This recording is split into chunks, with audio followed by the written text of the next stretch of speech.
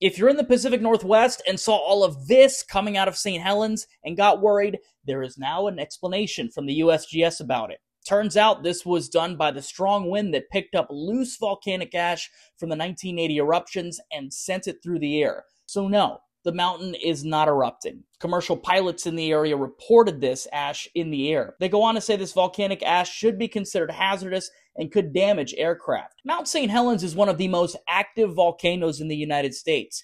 It erupted in May of 1980, killing 57 people. Here are before and after pictures of the mountain. In 2004, St. Helens woke up again with earthquakes and another eruption. This activity continued through to 2008, with millions of cubic yards of lava erupting onto the crater floor.